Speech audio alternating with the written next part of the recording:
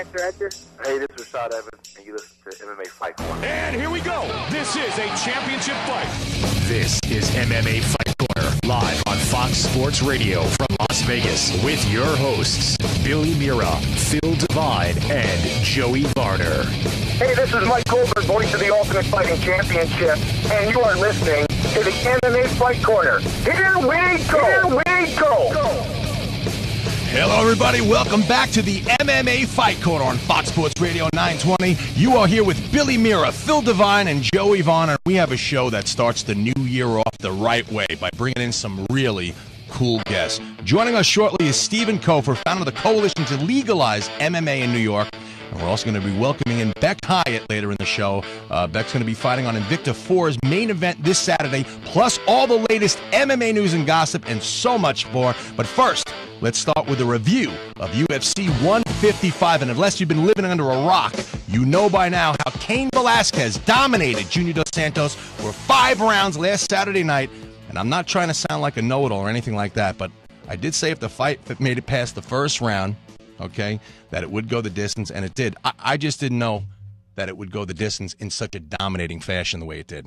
I have to say I was completely shocked. When you saw Cain not only handle Junior with the wrestling, but in the striking department too, and just it was utter domination for 5 rounds. Hands down, man. He just put a whooping on him. He did. He put an absolute whooping. And listen, you know, big ups to Junior Dos Santos. He showed a lot of heart. He was not going down without a fight, but it wasn't much of a fight. It was just a one-sided beat, and it really was. You know, in hindsight it was, but when you're watching it, you're not thinking that. You're thinking any minute this guy gets to his feet and he can land that punch. So in hindsight it was, yeah, it was a one-sided ass whooping, and Cain was swinging the stick.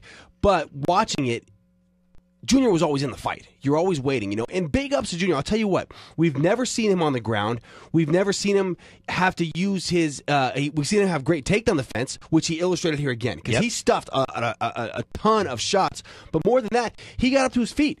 Every single takedown, he got up to his feet. So he showed great skill at getting up to his feet and dealing with the wrestling of Cain. I think he just didn't expect Cain to strike as well. I think he expected Cain to come out there, try to wrestle him the whole fight, not really try to throw punches, because his style of defense was, I'll use my head movement, kind of slip and shoulder roll punches if they come, which he didn't look like they anticipated them coming, and I'll keep my hands low so I can get those underhooks when he does shoot. And as we saw, that didn't pay dividends for him because he looked like he got hit with about 30 pillowcases stuffed with bars of soap. You know, that was a code red. Yeah. He took a code red, exactly. But Cain, man, he looked amazing. He looked like the true evolved heavyweight mixed martial artist. Now, we had talked before that this wasn't going to be their second time. It wouldn't be their last. That we know that these two guys are so far ahead the rest of everybody else in the heavyweight division that they're bound to meet 2, maybe even 3 more times. I mean, this may be, you know, Junior versus Cain 6 or 7 we may see one day. You never know. But who do you think leading into, because you know that they're going to have a rematch. I know Junior is demanding an immediate rematch. Probably won't happen because Dana had said that at the press conference the other night that depending on what happens with Bigfoot and Alistair, that if Alistair were to win that, Alistair would get the title shot against Cain. Junior would get another fight, and if he wins, then maybe the title shot. But you know, who has the advantage? Say it does happen and they do rematch. You know, Junior knocked out Cain in a minute, but that was an injured Cain and an injured Junior. So it's like, but then you watch the second fight, and it was domination for 5 rounds. Who has the upper hand going into the third fight? Do you think Cain Velasquez comes in as motivated as he did in this fight? And that's what I thought was going to be a really big factor. But not only that, he really came in and dominated in this fight. I see it going not exactly the same way, but I see it going very closely to the last fight we just saw. No, I disagree 100%. Of course you do. No, I mean, look, when you got a guy with the ability to end a fight at any second with just a touch of his fist to the little tip of your chin, that man is always in the fight. Junior made some mistakes in this fight. His defense, his game plan was off. He looked sluggish. He looked slow. He put on a lot of muscle for this fight. You could see it. He was just bigger and stronger, and I think that was in anticipation of dealing with the wrestling game. But Junior's effectiveness as a heavyweight is because what do you always hear Joe Rogan saying? Man, he's so light on his toes. He moves like a lightweight. He didn't move like a lightweight. He moved like a slow, plodding heavyweight who was just throwing one big punch. There was no quick jab, no feints, no anything light, no anything explosive. It was all this very, and I think Junior returning to that will pay dividends in a rematch. Another thing though is that Cain can put him on his back at any time, but Junior showed he can get up at any time, which he's going to carry that confidence over into the rematch, and he's going to know that if he puts me on, I can get up. If I'm lighter and quicker, I can find that chin. So I think no matter what happens, if they do, when they do, let me preface that, when they do fight again, both guys are equally in this fight. I have one last question about this fight, and this goes back to Cain losing his title on the first defense. Junior, he didn't lose it on the first defense because he beat Frank, but that was, a fight that was, last minute replacement. You knew that Frank wasn't going to win that fight. But, is there too much publicity? Are these guys doing too much? You're saying Junior looks slow. Is he doing too much in between training? Going on all these interviews, doing the media thing. You saw it happen with Cain. Cain, I remember when he was getting ready to fight Junior for the very first time, you saw he was in Mexico one day, he was in Texas the next day, and then the next day he's in California, and he's all over the place doing these media whirlwind tours. Could that play a factor? I don't think that's why Junior looks slow. And yes, that can always play a factor, but that's the nature of the beast, man. That's the game you're playing. You're a superstar in the most elite fighting sporting event in the world, which is really hard to be a superstar in this sport. It's not like you're a rock star. You don't get to go out and live this lavish life. Your nose to the grind all the time. You're either training or you're doing PR. But I think that the slowness and the sluggishness had less to do with the PR stuff and doing interviews and shaking babies, kissing hands, and that whole 9 yards. And I think it had to do with they put on some size. He didn't look chubby with exercise. He didn't look sluggish because he was out of shape. He looked like he beefed up. They wanted to get bigger and stronger so they could kind of manhandle Cain in a wrestling fight. And that was a mistake. That didn't pay off well for him. I think also that when he got dropped in the first round with that punch, I think that took him out. I don't think he got his legs back until almost the fourth round. Yeah, he was never the same. And so the combination of just being too big, too strong, losing some of that speed and explosiveness, and then getting rocked like that, I think that set him back. Who do you think Junior faces next? Good call. Country's on a couple fight win streak. They could do a rematch there. I'd like to see a rematch with that. Oh, I know who. Drysdale and John Alessio had a kid. It would look like this. What's his name? Come on, you know who I'm talking about. Sweden, Team Sweden. Just beat Shogun. I can't even think. Gustafsson? Gustafsson. Tell me though, if you merge Drysdale and John Alessio, Chris Gustafsson. Yeah, if you merge those two, they look the same. But Gustafsson's only a 205er. I mean, that's right. Yeah. So I mean, that's the thing. That guy's so big that a lot of people think that he's a heavyweight, but to think that he's a 205er. But who? Struve? He already beat Struve. He knocked him out. Daniel Cormier. That could be a welcome back fight for DC, but I don't think DC now with Cain retaining the belt. I don't think he's going to come over as heavyweight. Go down to 205 and maybe try to. He actually hinted to us that if it all depends on what happens with Cain. If Cain gets the belt, then I'm not going to be fighting as a heavyweight because I want the belt, and I'm not going to fight my teammate. Well, yeah, that actually came up during the press conference. Dana had said that he spoke to both of them beforehand. And apparently they had both said that if Cain were to win and Daniel comes over as a heavyweight, if it was for the belt, that the two of them would fight. But afterwards, during the press conference, Cain said, no, that is not the case. We're not fighting. So, when are we going to realize that this is an individual sport? Yes, you're only as strong as the team behind you. When every guy starts training on his own. But that's going to have to be the case one day, or we miss out on such great fights because of it. We really do. You know what, though? I mean, I think Dana White, I've been saying this for a long time, he just went out and said that MMA does need to go the route of boxing when it comes to preparing for big fights. Make it around the fighter and around his fight, and less about a whole team getting ready for fights. I think that's true. But John Fitch actually just did a great interview, and he was saying you kind of have to have a hybrid of that because you do need a team. You can do that in boxing, but you can't really do that with the money in boxing and the way boxing gyms are set up. They're set up differently. You don't come in there and pay a couple $150 to be a month of a boxing gym. It's usually $20-$30. They make their money from their pro fighters. But I think with needing wrestling partners and jiu-jitsu partners and all these different coaches, it's so hard to have. Unless you're in the top elite tier making the millions of dollars, it's so hard to build a camp like that. Yeah, I know. That's true. But it's also hard to get to that level if you're not going to accept fights. You can't be on that superstar level if you're turning down fights. True. All right, let's switch gears a little bit here. We'll come back to UFC 155 talk in a few minutes. But right now we have an interview with Stephen Koepher, founder of the Coalition to Legalize MMA in New York. Stephen, welcome to the MMA Fight Corner here in Las Vegas. How you doing, man? Hey, what's going on? Now, at the UFC 155 post-fight scrum, Dana White said again that 2013 is the year for MMA in New York. What are your thoughts on that, Stephen? I actually think he's, for once, not boasting. We have a pretty good shot this year, Usually he says this every year, but this year he's actually a little closer to the truth, in my opinion. Well, what's different about this year? There's a couple of factors that are different aside from the normal stuff, but mainly a couple of the serious opposition members in the legislature have retired. The federal lawsuit is plugging away, and that's keeping the issue alive. And I think if the lawsuit gets any traction, legislators don't usually like people to go do an end run around them.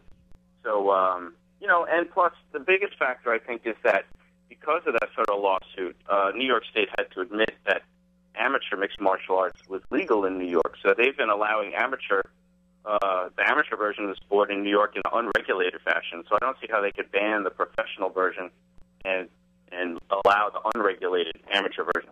Yeah, I know. That was my next question, because amateurs completely allowed, no issues whatsoever, but it's not under any sanctioning board. Okay, so there's no regulation, there's no testing. All right, the only basic rule is you don't get paid. So it's much more dangerous than having it sanctioned and having somebody like the UFC or an organization come in than to allow these amateur fights. Yeah, absolutely. The amateur shows in New York, there's a whole spectrum of what's going on. There's everything from completely unregulated, quote-unquote, underground fights to promoters that are trying to emulate the sanctioned amateur shows that go on in New Jersey, for example, and then you've got everything in between. So, if you're going to fight amateur in New York, you got to do your research and find out who you're getting involved with. Yeah, it's definitely dangerous. Now, when you have like a lady like Melvina Lathan who's so for it and so really wants to get this sport legalized in the state of New York, yet you have the politicians that have just constantly putting it on the back burner, and like you said, that they actually had to come out and kind of admit their wrongdoing. How is it that that's allowed, that these guys can get away with it? It's basically criminal. Well, yeah, it's corrupt, man. Melvina is very supportive of legalizing MMA, professional MMA in New York, but she's not up there in Albany voting. So it really comes down to a few very powerful people in Albany who have final say of what gets to the floor for a vote and with what does not. So, I mean, if you've been paying attention, you know that in the Senate, the legislation has passed for the last 3 years in a row, but it's been kind of stonewalled in the Assembly. So I think the Assembly this year, where we had those old-timers retiring, Bob Riley, the one that everybody knows, Sheldon Silver is the speaker who decides what goes to the floor. So it really still comes down to him. And what are you guys doing? I know you're doing a lot out there in New York right now to get MMA legalized. What are you guys doing? What's the campaign about? Well, essentially, for the last couple of years, we've done a lot of the stuff that you'd expect from a coalition like us. We've staged rallies and letter campaigns and and things like that. But I think the two big things that make us different are that we produced a feature documentary called New York Mixed Martial Arts, and that actually, I can't tell you with who, but it was picked up by a big distribution company and is planned to be distributed nationally early this year. So I think that'll go a long way towards educating the public. The second thing that we're doing this year that's different in the past is rather than do another rally, because we also believe that we're really close to getting legal pro MMA this year, is we decided to host an Association of Boxing Commissions approved judge and referee training here in New York for the first time ever, with the goal of sort of building up the foundation. So when we do get the green light, we're going to have a whole host of trained officials ready to go. That's cool. I think you have one guy here, Phil Devine, who'd be perfect for that. Actually, it's really funny. I used to work in New York. I know Malvina very well, and I used to work with Randy Gordon, who was one of the guys actually who banned the sport years ago, and now is one of the biggest proponents of getting it legalized. Now that the rules have been in place, it's no longer no holds barred. So this has been something that, because being a New Yorker, we've been trying for years to just get this noticed.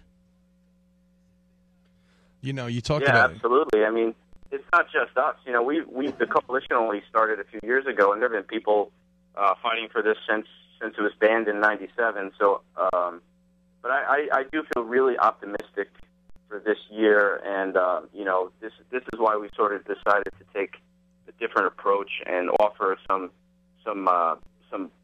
practical things to do, like this referees and judges training instead of another rally in front of a politician's office.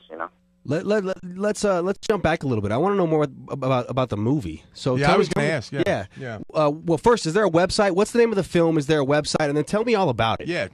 Sure. The movie premiered at the Bronx Week Film Festival in 2011, and then we did the sort of normal independent film thing. We actually screened at Fight Summit last year out by you guys in Vegas, and we screened at the first ever. We actually coordinated it with Madison Square Garden, the first ever mixed martial arts documentary film festival at Madison Square Garden. You sure that they weren't picketing outside? They weren't picketing outside, telling it was illegal to show the movie at Madison Square Garden? No, man.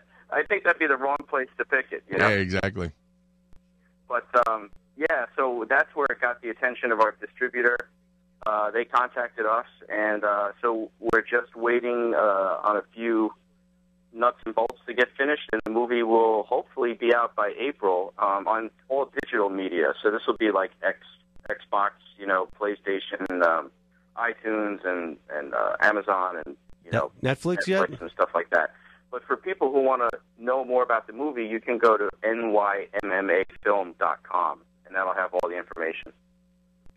Awesome. Now, well, the distributing house that picked it up.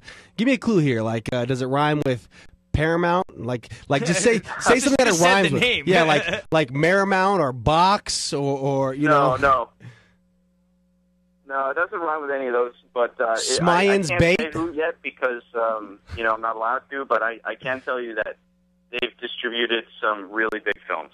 Boo! In the independent and documentary area. I'm just going to keep on going, man, until you give me a clue. I'm not going to stop here. Well, you know what? This is the perfect time for it to come out, because if you've noticed on places like Netflix, every documentary that has come out in the last few years, such great heights with John Fitch. There's the one fighter, Occupation Fighter, the George St-Pierre and David Loiza one. They're all on Netflix now, and they're now hitting like a ton of bricks, and it's coming out like wildfire. And this is the perfect time for this. Perfect time. And Phil, you bring up a good point before that. It's criminal that MMA is not sanctioned in New York right now. But let me ask you a question, Stephen. Has there been a study as far as an economic issue, how much money it would bring to the state of New York?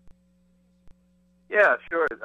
Zuffa did commission a study that, quoted the many millions that two UFCs bring to New York. But I actually think that underestimates the actual number, because you take New Jersey, for example, right? Last year, in 2011, there were 45 sanctioned mixed martial arts events in New Jersey, and only one of them was a UFC. So that's a lot of money that people are not factoring into their analysis of the financial benefit of having a legalized sport in the state. Is there any number that's been thrown out there? A roundabout? Yeah. I mean, I'd have to go back and look at the Zuffa study, but you're talking, they're estimating about $20 million for 2 UFC shows in the neighborhood. I'm sure if you can, I can dig up those numbers for people that are interested. Yeah, that would be insane. Now, I know we're off into the future, and I don't want you to make any predictions, but I know that next year Super Bowl is going to be in New York, and UFC always does big Super Bowl weekend here in Vegas. If they were to do a card Super Bowl weekend at Madison Square Garden, oh my God! Just how do you not just pass that, the assembly passed that right then and there, as in what that could do for the economy, especially after Hurricane Sandy and what that area is going through. Oh, yeah. The influx of money would be outrageous. It would be massive. And, first of all, my gym is 2 blocks away from Madison Square Garden, so I'd be like in heaven, but it's, I think they would be ridiculous not to do it. And I really think this year, even there was a recent article in the New York Daily News just from a few days ago that actually quoted Sheldon Silva, the guy who's been our big roadblock, as saying that he sees the support increasing for it in the assembly, which to me means he's trying to cover his bases. It's not a great statement, but it's the kind of statement where later on, if they approve it, he could come out and say, yeah, I saw it coming. But then it's also the kind of statement where he could turn around and say, but the support is not there yet. But I personally think we're going to get it this year.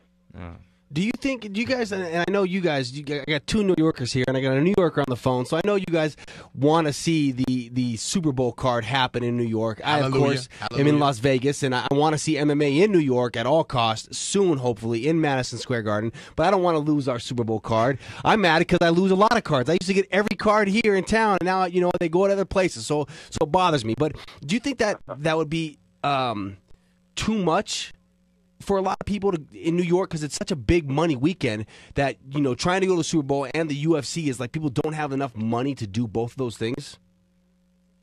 Well, I don't know. I think, diehard fans will do what they can do. Not just money, not to cut you off. I would go to a big UFC over the Super Bowl. Me too. Me too. Amen. So I think fans they'll have to choose, but there's plenty of fans to go around for both, Yeah. I didn't mean necessarily the money alone, but I mean just too much stuff with the what goes into the Super Bowl preparation and the backup events that happen and all the events that are there and televised things and TV stuff. To do that the same week as a UFC, it seems like they'd be almost competing with each other. Well, let's be 100% honest. Really, when was the last Super Bowl that was that exciting? Usually Super Bowls are pretty boring. They never live up to the hype. UFC and MMA usually does. So I think you'd have a perfect hangover relief right there on Sunday is the Super Bowl. That's perfect. Sure. UFC would have to get some. They'd have to compete with the commercials. That's where they would really have to compete. Yeah, right. Exactly. That's the only reason I actually watch the Super Bowl is for the commercials. Most people. That's really most people. Actually, Joey, I think they would probably feed each other. I think there would be people who'd go to both events if they were going to the Super Bowl. I do. Yeah, I just, I don't know what's taken so long. Obviously, the politics behind it all. But I remember just walking down the street and UFC 111. UFC 111, they had a press conference at Radio City. There was a line around the corner. UFC 78, they actually had or 79, they had a viewing party at Madison Square Garden. Like 5,000 people showed up to watch it on a screen. Not even, just to get that feeling that, hey, I'm at Madison Square Garden watching the UFC on a screen. But 5,000 people showed up. Imagine if you actually had an event there. Yeah, people are starving for it right now. I think everybody would go out in force. I think it'd be great. And, Steven, I hope you're right. I hope this is the year. Yes. Yeah, I hope so too, man. If I could, if you don't mind, just give the website for the MMA training if anybody's interested. It's Please do. nymmatraining.com. And what's your gym, too? You said your gym is 2 blocks away from Madison Square. What's the name of your gym? Oh, my gym is called New York Combat Sambo. The website is nycombatsambo.com. Beautiful. Beautiful. We urge all the listeners to go check it out. Steven, we want to thank you so much for joining us here on the MMA Fight Corner. Also, last year at this time, Dana White was on the show. guaranteeing that MMA will be sanctioned in New York in 2012. It was last January. So hopefully you're the right one joining us this January, and we get MMA sanctioned in New York this year. So when it is sanctioned, you come back on our show and we'll talk about it. Yeah, absolutely, man. Thanks for having me on, guys. It's been great. All right, brother. Steven. Anytime. We look forward to seeing that movie as well. All right, the MMA Fight Corner is sponsored by Fast Cash Title Loans with 3 great locations at rates at 9.95%. How can you go wrong? Competitors tell you they're giving half off, but half off of what? Our man Mike Tacharo will not be beat or undersold. Call Fast Cash's new location at 702-822-4456. Tell them that Billy sent you and receive $50 off your first payment. I have to tell you about an amazing experience. I've been telling you about it now for the past couple of weeks here in Las Vegas. I recently had my LASIK procedure done to correct my eyes, and my eyes are getting better every day after the procedure, and now I'm better than 2020. I don't need glasses anymore, and I'm telling you, it's like a miracle. Dr. Rothman and his staff were incredible through the whole process and extremely professional, and I urge anyone who has thought about LASIK to speak with my man. I call him my man, Dr. Rothman. He offers a free consultation and 50% off premium LASIK when you mention my name, Billy Mira, and 0% financing available. Call 702-636-2010. You'll be delighted you did. I know I was, and I can actually see now. I see Joey, unfortunately, and you will be glad as well. When we come back, Beck Hyatt joined us on the line, Heidi's hit list, and so much more. MMA Fight Corner on Fox Sports Radio 920. The MMA Fight Corner. Stop paying too much interest on your title loan. Go to Fast Cash Title Loans, where they're offering a 9.95% rate. While everyone else is paying up to 24% on their title loans, you can get one from Fast Cash Title Loans for only 9.95%. If you have a title loan somewhere else, Fast Cash will go with you to pay it off and get you a new loan at a lower rate. Come into Fast Cash Title Loans today and pay only 9.95%. Call 4100. That's 685-4100. I can help the next customer over here. Oh, thank you. Wow, that's a lot of books. Let's see. How to keep your child safe. Child-proofing your home. Child-proofing your yard. Child-proofing your in-laws' home and yard. Well, I'm guessing you have a little one at home? Yeah. Well, it looks like you must take good care of her. Oh, thank you. Now, let's see. Parent's Guide to Safe Toys. That's a really good one. Parent's Guide to Safe Foods. Parent's Guide to Safe Safety Products. Parent's Guide to Parenting Guides. Don't throw the baby out with the bathwater, and other safety tips. Of all the things you can read about keeping your child safe, the most important is attached to the back of their car seat. Read the instruction manual and learn to use the latch system. It makes it easier to be sure your child's car seat is installed correctly. Parent's Guide to Telling Other Parents How to Raise Their Kids. To learn more, go to safercar.gov. Anchor, tether, latch, the next generation of child safety. A message from the U.S. Department of Transportation and the Ad Council. What's up, fight fans? Wondering where to go when the MMA Fight Corner is not airing on Fox Sports Radio or Fox 5 TV? Go to MMAFightCorner.com for all the latest MMA news and gossip and the most exclusive interviews anywhere with your favorite fighters. That's MMAFightCorner.com, your all-access pass to everything MMA.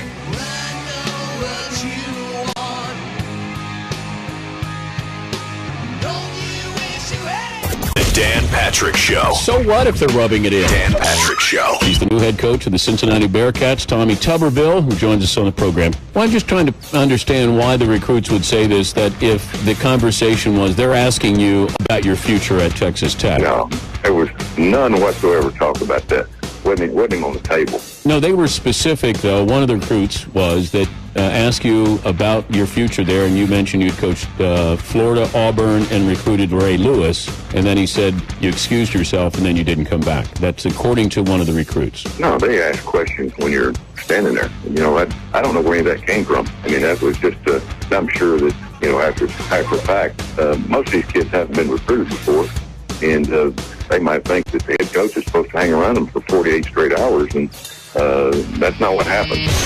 The Dan Patrick Show. I probably could have done it better. It's the Dan Patrick Show, weekday mornings at 6 on Fox Sports Radio 920. Hi, this is Billy Muir from the MMA Fight Corner radio show here on Fox Sports Radio. And I want to tell you about a great gym right here in Vegas that is helping me get into way better shape while teaching me to protect myself like an MMA fighter, even though I have no plans of ever stepping inside the cage. Extreme Couture helps me and plenty of other men, women, and children get into better shape while having a great time in a family atmosphere with coaches leading classes who really care about me. Where else can you go and see world-class athletes like Randy Couture and a host of other UFC fighters training? Nowhere. So whether you're someone who just wants to compete or get in shape, learn boxing, kickboxing, wrestling, grappling, jiu-jitsu. Oh, and I almost forgot, they have great kid classes as well. Extreme Couture is the place for you. No matter what skill level you're at, trust me, I know. It helped me get my butt right back into shape. Call and visit this state-of-the-art facility today. Call 702-616-1022. That number again is 702-616-1022. You'll be glad you did. I know I was. We got to talk about this. This is JT the Brick with Tom Looney. And now, the 2012 winner of the Heisman Memorial Trophy is Johnny Manziel. Looney, can you get that voice job for that lady? Could you do that? I think you'd be great. Yeah, I heard that, and I saw that, and I thought, I'd love to do that. Did you say your name was? This is JT the Brick with Tom Looney. You probably have your own agenda. JT the Brick, overnights from 10 to 3 on Fox Sports Radio 920. The MMA Fight Corner. 5, 4, 3, 2, 1. We have ignition. Welcome back to the MMA Fight Corner with Billy Mira, Phil Devine, Joey Varner, and Heidi Fang. Man, we had some good stuff before the break, and we're going to continue that right now. We have on the line, I told you, we have an interview with Invicta 4's Beck Hyatt, fighting this Saturday in the main event against Carla Esparza.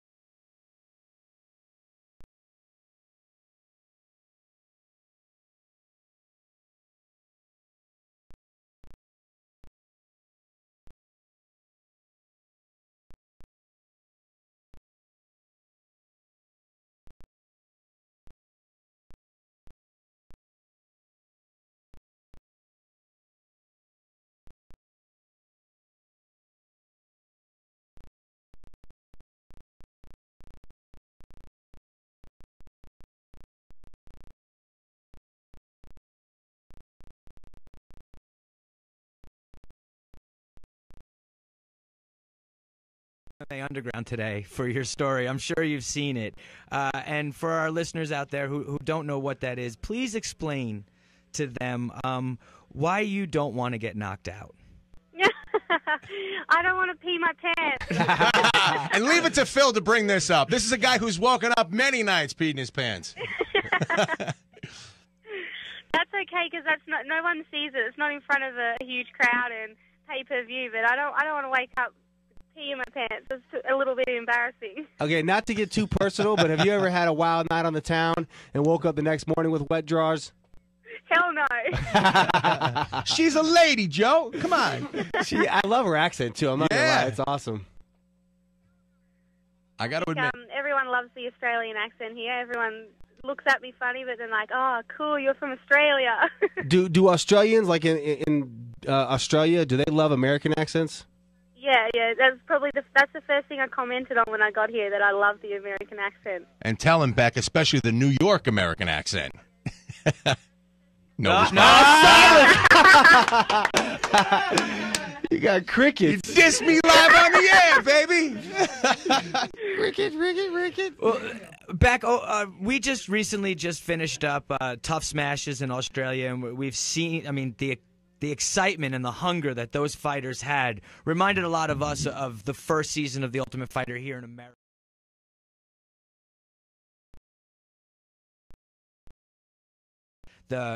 Not only the shows that they're putting on, but the gyms that are popping up. How big is it getting? It's not big yet. It's still really small, and it's getting there. But like when a big organisation like that pops up and the opportunity like that arises, they come hungry, and I think it's because we don't get these opportunities very often. So Australian fighters definitely come to please and come hungry. What was just to touch back on the Tough Smashes again? What was the media like in Australia surrounding the show? I mean, was the show everywhere? Was there press all about it? Was it like the talk of the town, or did it kind of fly under the radar? It flew under the radar a bit, actually. It wasn't as big as I thought it would be. Especially the finale wasn't advertised the way we thought it would be. That sucks. Yeah, it really does. Really does. But you, tomorrow night, you got a title shot, very excited for the fight. And this is also not only, are you getting the first shot at the strawweight title, but this is the first time Invicta's actually, you're going to have to pay to watch it. Right. Oh, why they went to pay-per-view? Yeah, good. They went to pay-per-view. It's the first time they've had the pay-per-view, but I think it's about time they're doing the right thing, and it's not like it's really expensive. It's only like $7, so I think it's like less than $1 a fight, so I think it's worth it. Now, who do you train with down in Australia? Impact MMA in Koepher in Brisbane. Who are some of the people on the team? I train with Pat Promrenka, who's actually fighting Grant Blacklist soon for the title. He was on Tough Smashes. Okay. And I train with Jacob Mahoney. We call him J Money. He's a little, he's a little beast, and he beats me up all the time. And Jay Cobain, he's a 77-kilo fighter. What's that in pounds? 170 fighter, and he's a beast as well. So we got some good fighters coming out of our gym in Australia. But you can't ever ask us a math question. What's that in pounds? Everyone just had the dumbest blank look on their face. Like, we got crickets again. Like, I could hear the Jeopardy music playing in the background, and it would have went on for an hour if you didn't keep talking. Sorry. No, that's awesome though. But do you feel like it gives you an advantage? Because you see a lot of in the States. There's a lot more MMA gyms now, and a lot more women actually. And so over there in Australia, you're training. It sounds like with mainly guys. Is that something that gives you an advantage coming into your fights? I think so. I think because I train with the bigger guys, they're always got weight on me, and they've got strength, and they're always more athletic as well. So it definitely gets me ready. And when I get in the cage with a girl my size, it's you just throw them around. It's like, is that all you got? Like, I'm used to getting pounded on by, what's a pound? I'm going to confuse you with kilos again. The guys I train with are 155ers, so they've got a bit of weight on me. What are your strengths? What are you bringing into this cage that Carla has to be, look out for? I think she's got to look out for my striking. I've got fast hands. And I think I'm hungry. I'm hungrier than her. I've got a chip on my shoulder, and everyone reckons I'm going to lose. So when I've got something to prove, it's a dangerous thing. Hell yeah. Yeah, and you look at your record. Obviously Carla's more experienced. She's been around longer, but you've only been fighting professionally for a little over a year. You lost your first fight, head kick KO, which I can understand not wanting to pee yourself.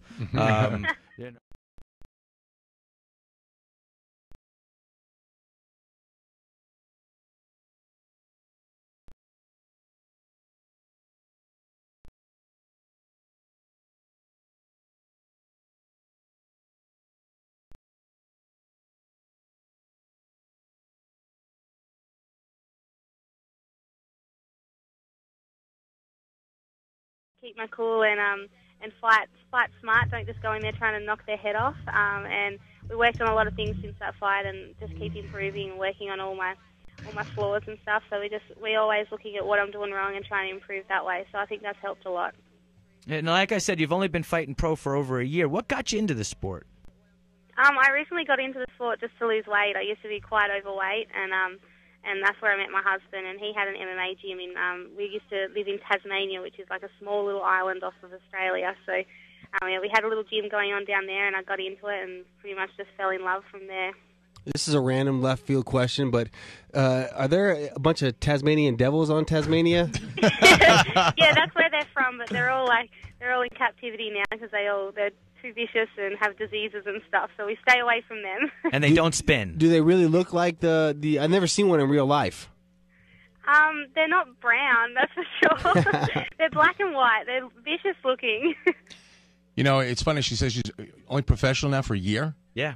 A year now. And how is it watching the evolution of women's MMA here in the States? It's got to be pretty exciting, being new to it. It's been amazing. I never thought we'd see women in the UFC. That's for one, and that's happened. And Invicta is like the best thing that's happened to women's MMA, and I'm just excited to fight on their show and be the first Aussie to fight there as well. So cool. Yeah, absolutely. I wish you the best of luck. I'm very much looking forward to this card. I loved Invicta 1, 2, and 3. 4, I do not mind spending any money to watch these fights.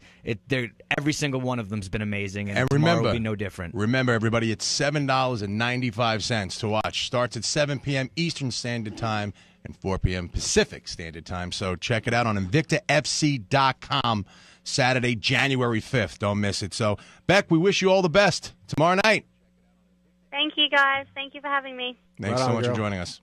I really am looking forward to this Invicta card. Like I said, every one of them's been, top notch. And when we had Shannon Knapp on a few weeks ago, she even just look at the finishing rate.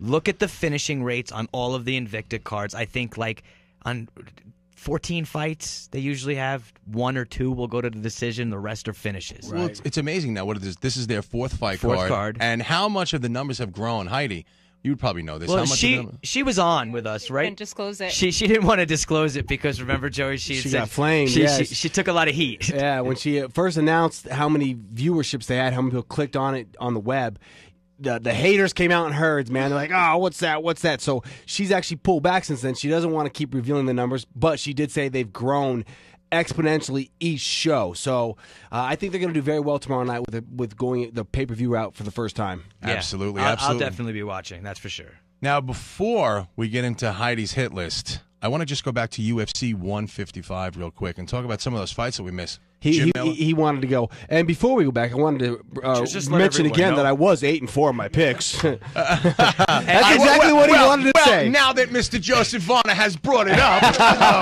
I am 8-4, just along with Mr. Varner himself. You tied me. I did tie you. Then Armand. And if I remember correctly, everybody thought I was crazy for my opening statement, saying I thought that fight was going to go the distance. So I have to reiterate that. We didn't think you were crazy for saying that. We just thought you were crazy for actually, pretending like you knew what was going on. I'm just kidding. But if you looked at it, this was weird. Armando and our picks were just so god awful that I think if I had my 1-year-old niece who can't even point at the pages, I would have had better picks. She wouldn't even be able to. She'd be pointing over the side, and I'd be like, okay, Brunson, all right, you got it. Yeah. But by the way, let's just really talk about that. 155 real quickly. Sum it up in 2 words, Miller-Lozon. Card saver. Wow. Right there. Wow. Card saver. I don't agree with that, man. The main card... Of course he doesn't. No, because look, okay, that fight was awesome. Amazing. The main event was awesome as well. Excuse me, I'm choking over here. It was exciting. In hindsight, it wasn't exciting because Kane just whooped the hell out of JDS.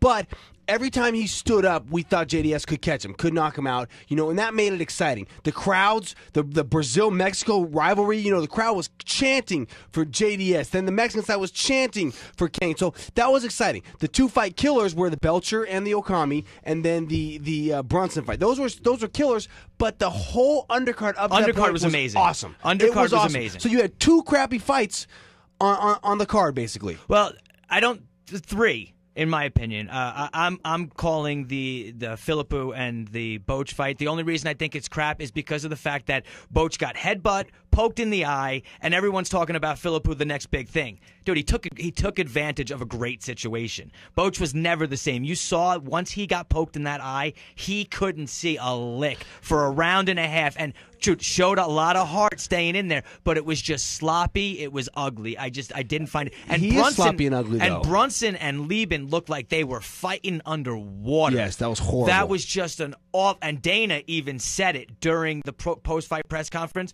that Joe Silva was going to be giving it to him. He's like, Joe Silva's going to let me hear this because I'm the one that said Lieben go on the main event. They actually had another fight booked to start that fight, the card. It might have been Wineland and Pickett, and Joe Silva, and Dana had a disagreement, and Dana switched it and put Lieben on. I don't think Lieben was the mistake. I think Brunson was the mistake. Lieben didn't make it a boring fight. I mean, he was trying to fight. Now, granted, he did, like you said, look underwater, sluggish and slow and lethargic, but he was trying to scrap. Bunsen, the knot burner. Bunsen the knot burner. That should be his nickname.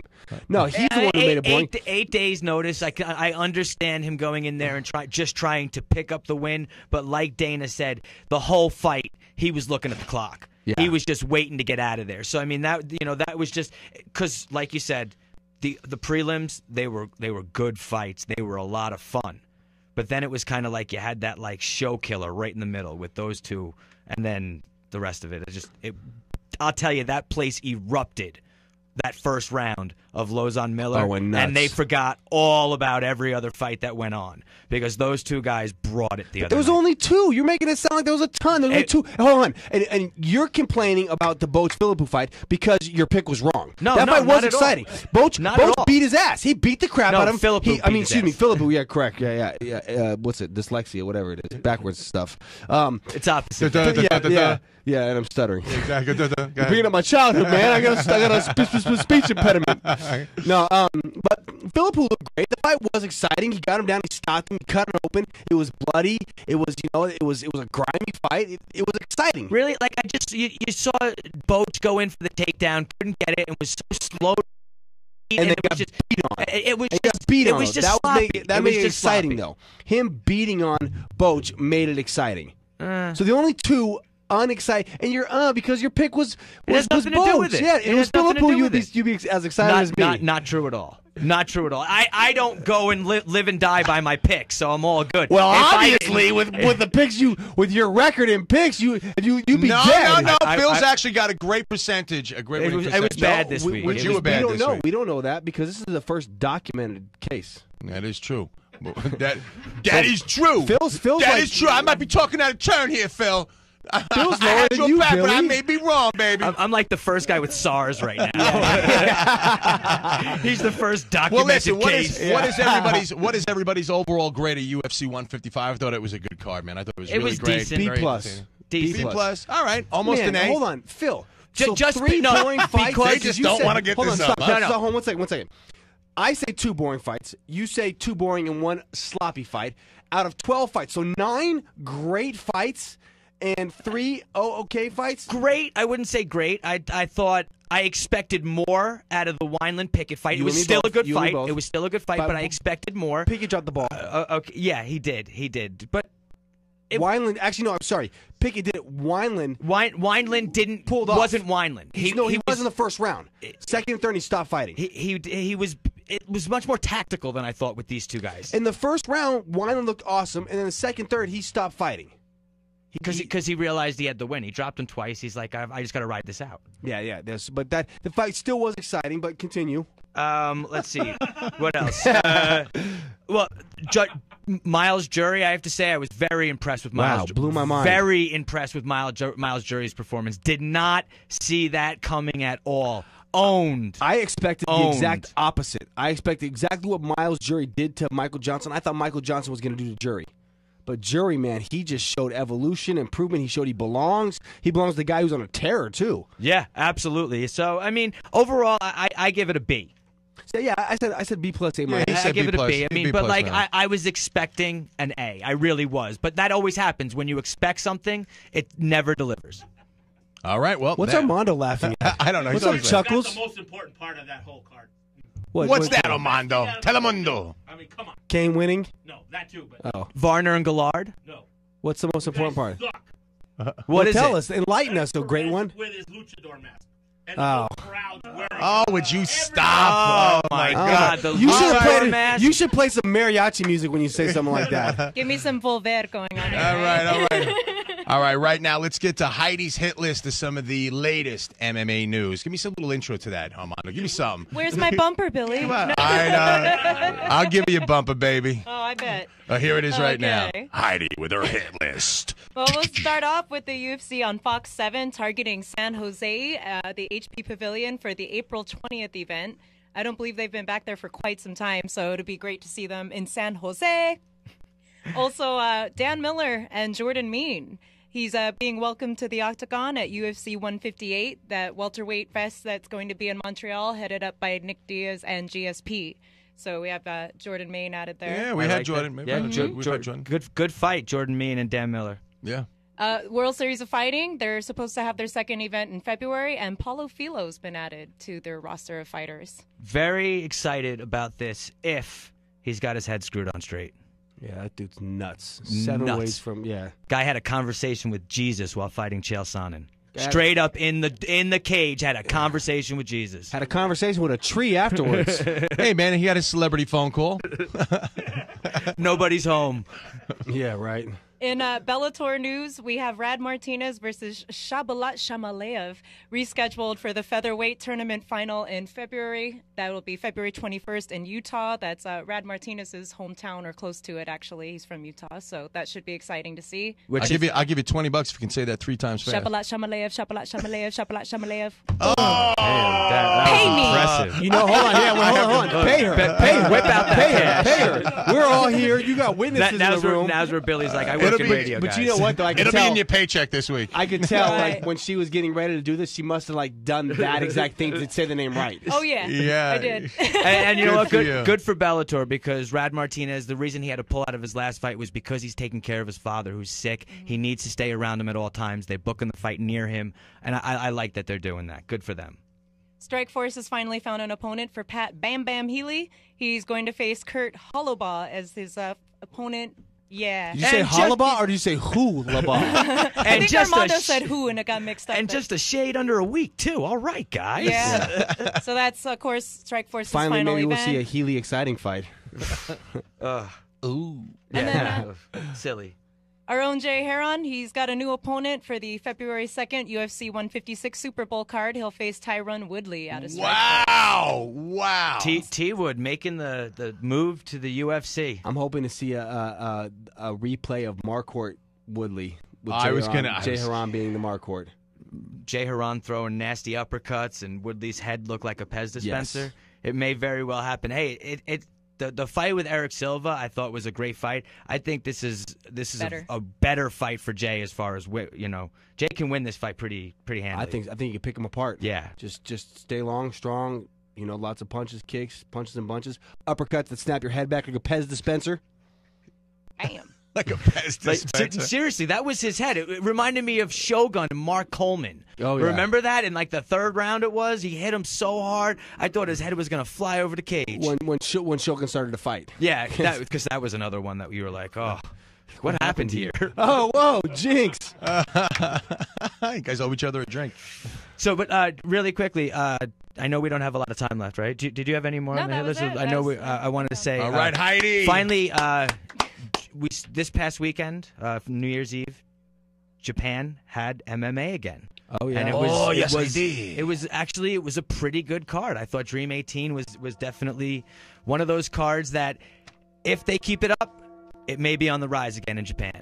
You never know, which would be pretty cool. We want to thank Stephen Koepher and Beck Hyatt, and as always, you, the fight fans. Remember to visit MMAFightCorner.com for all your breaking MMA news and exclusive interviews. We'll see you right back here inside the MMA Fight Corner next Friday at 5 p.m. Till then, be safe, everybody. You're listening to Fox Sports Radio 920.